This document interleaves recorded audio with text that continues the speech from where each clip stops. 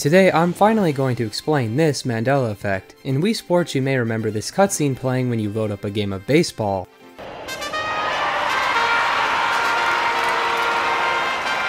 However, in version 1.00, this cutscene is absent, meaning if you ever played both versions 1.00 and 1.01 at different times, you may have been completely shocked and confused as to why there wasn't a cutscene before your game of baseball.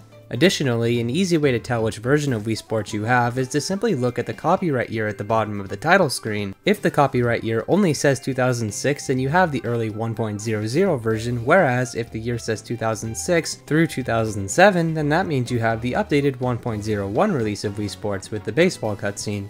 And lastly, if the Wii Remote on the title screen is inside the Wii Remote jacket, then you have the latest 1.01 version of the game, and if the Wii Remote does not have this jacket, then you have the earliest version of Wii Sports. This was changed to promote using the Wii Remote jacket to avoid incidents like this.